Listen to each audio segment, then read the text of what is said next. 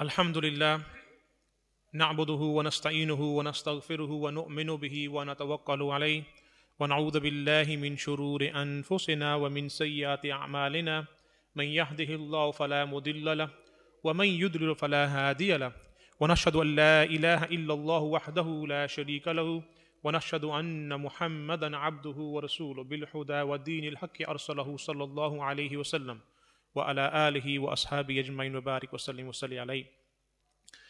Inna Allah wa malaikatahu yusalluna ala an-nabi ya ayyuhalladhina amanu sallu alayhi wa sallimu taslima. Allahumma salli ala sayyidina wa maulana Muhammadin wa ala ali sayyidina wa maulana Muhammadin wa barik wa sallim wa salli alayhi. My honorable brothers and sisters and listeners of Radio Dawn, Assalamu alaikum. Today's topic is on zuhud. It is on zuhud. It's actually based on a book written by Ibn Abi Dunya, Shortening Long Hopes. Shortening Long Hopes. It's available outside for you. When you go, please do purchase. I believe the price is $2.50. Now, what does this person actually write in this book? But before I go into that, you need to understand that Ibn Abi Dunya passed approximately 11 to 1200 years ago.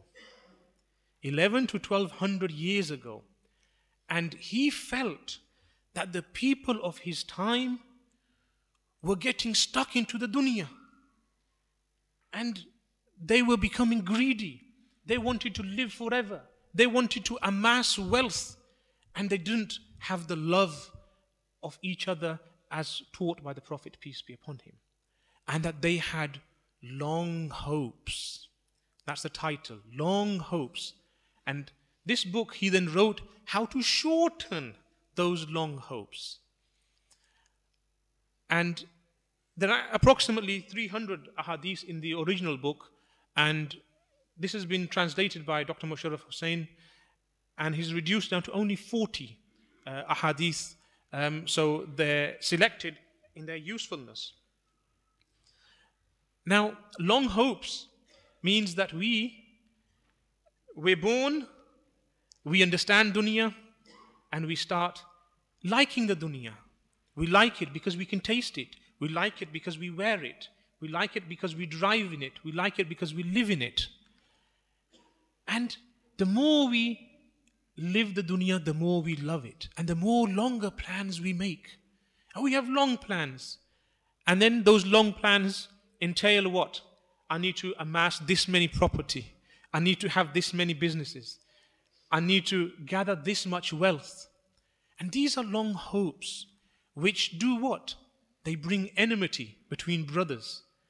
And when each person develops those same long hopes of greed, of wanton, of selfishness, brothers end up fighting brothers. Parents fight children. And the society falls apart the way we are practicing. And we actually see this today in and around us. And people think that we have a very long time before we die. We'll do good deeds afterwards. Let me achieve this, and then I'll do the next thing. Let me achieve this and next. Why? Because we're young. We're strong, and we feel this youth and this strength is going to last forever. But that's a fallacy. It's untrue. We all understand it, we know it, but we don't want to absorb it. And another meaning of zuhud is disliking the world and turning away from it. Disliking the world and turning away from it. And somebody else has done that zuhud is emptying the heart of that which one does not possess. If you don't have it, don't have greed for it. If you have a small car and you start yearning for a better, bigger one, that goes against zuhud. Zuhud is not to yearn for something that you don't have, and to dislike the world and turn away from it. Now, whilst I was growing up, I heard from people that reject the dunya is horrible, etc. don't plan for tomorrow because you don't know whether you're going to live till tomorrow, etc. And I grew up understanding the wrong idea about zuhud. Zuhud is not about rejecting the dunya totally.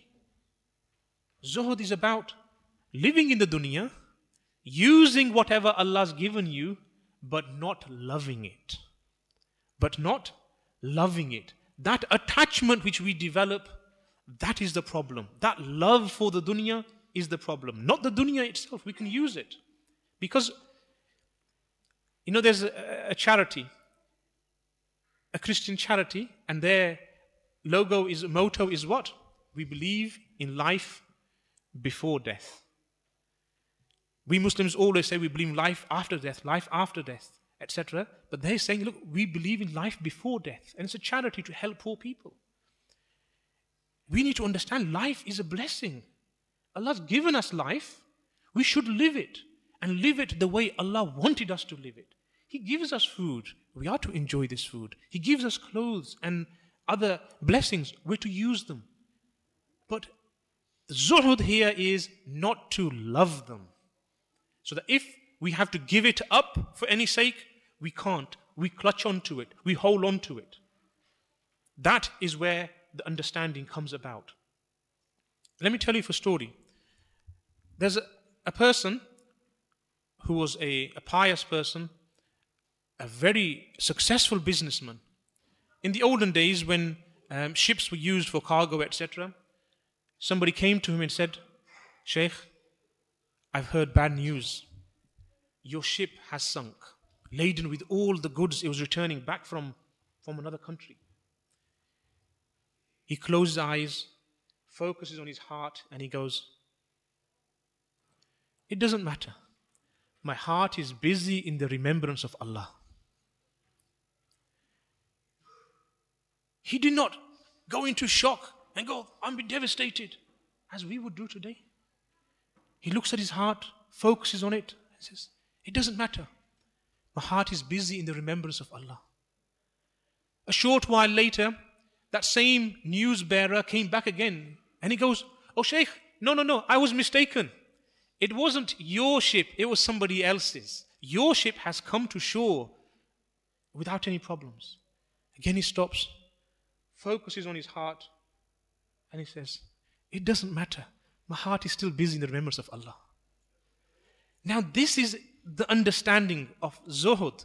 That you live in the dunya, you earn it by legal means, by halal means. But you don't feel attached to it. And it's that attachment which is the problem that we have, that greed, which causes enmity amongst brothers and sisters.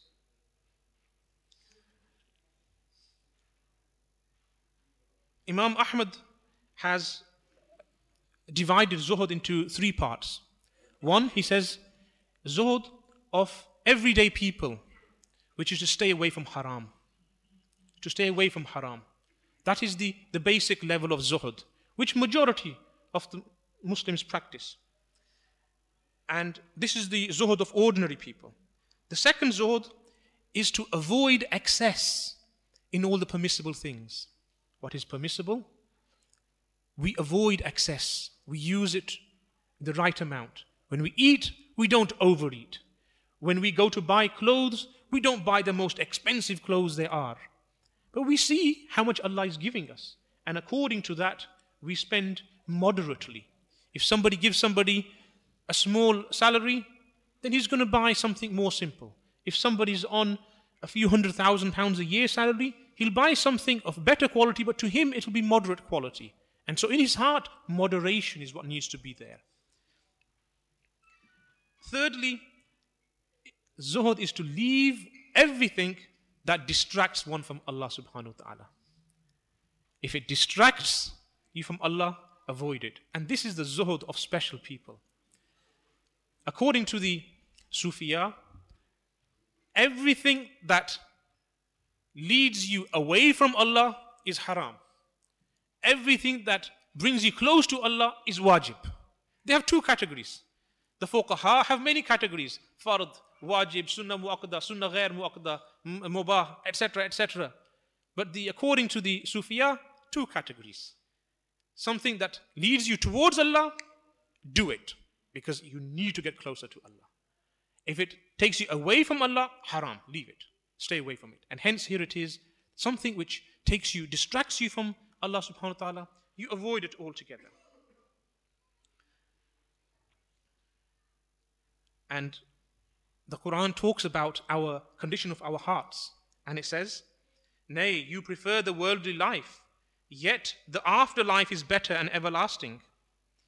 And again, say the worldly provisions are little and the afterlife is better for the God conscious.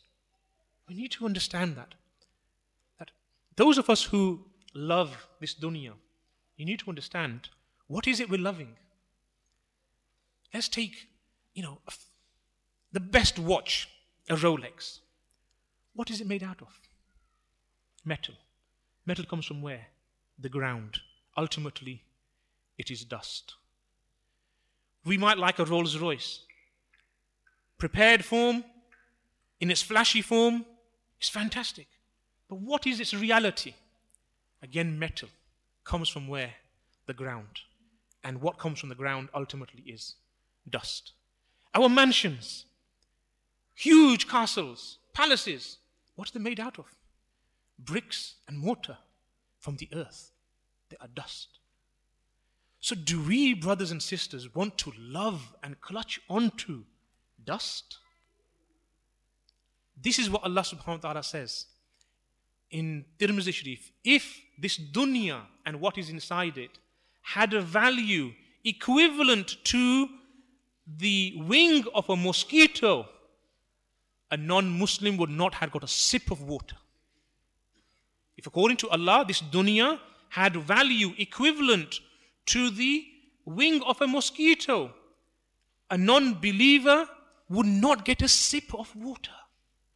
So to Allah, this dunya means nothing. Why? Because He can see its reality.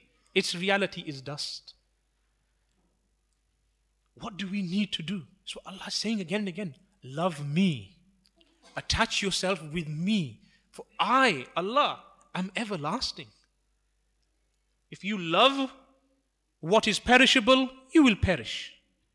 If you love what is eternal, then in the hereafter you will live eternal lives in peace and comfort. May Allah subhanahu wa ta'ala give us the ability to understand that and to develop zuhud and to use the dunya the way Allah intended, but not to love it. بارك الله لنا ولكم في القرآن العظيم ونفعنا وإياكم بالآيات والذكر الحكيم إنه تعالى جواد كريم ملك بر رؤوف رحيم.